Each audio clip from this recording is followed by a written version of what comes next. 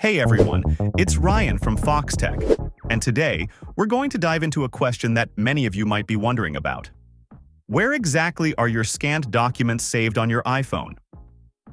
If you've ever used your iPhone to scan documents, you know it's a super convenient feature. However, finding where those scanned documents are saved can be a bit confusing.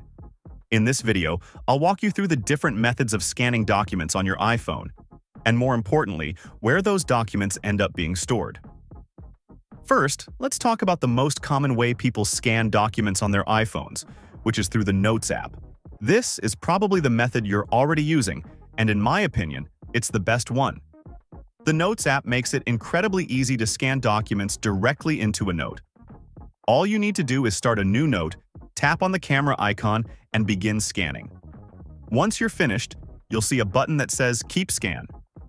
After clicking on that, make sure to tap the Save button to finalize everything. Now, at this point, your scanned document is saved, but it's saved within that specific note in the Notes app. While that might be convenient for some people, it's probably not where you ultimately want to keep important documents. Fortunately, the Notes app gives you options. You can tap on the Scanned Documents button, which allows you to save the document to the Files app. This is the most convenient option in my opinion because once it's in the Files app, you can do a lot more with it. You can share it, print it, or organize it into folders. If you're looking for a way to keep your scanned document accessible across all your devices, here's a great tip. You can click on the Share button after scanning and email it to yourself. This not only sends a copy to your email, but it also saves the document in your email's cloud storage, making it accessible from anywhere.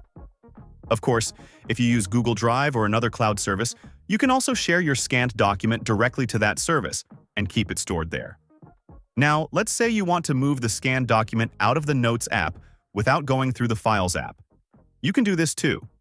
Simply click on the specific scan from within your note, then tap on the Copy button. From there, you can paste it wherever you like, whether that's in a different app, an email, or another location on your iPhone. While the Notes app is a solid choice for most people, there are also third-party apps available for scanning documents. Apps like Cam Scanner and a few others are quite popular. I'm not affiliated with any of these apps, but they do offer some additional features that might be useful depending on your needs. However, keep in mind that many of these apps have a paid version, so not all features may be available for free. When you scan documents using these apps, the documents are typically saved within the app itself. To get them out, you'll need to use the app's export feature, which will allow you to share the document or save it to your Files app. So, whether you're using the Notes app or a third-party app, it's important to understand where your scanned documents are going and how to manage them effectively. By knowing these options, you can keep your documents organized and accessible whenever you need them. Thanks for watching.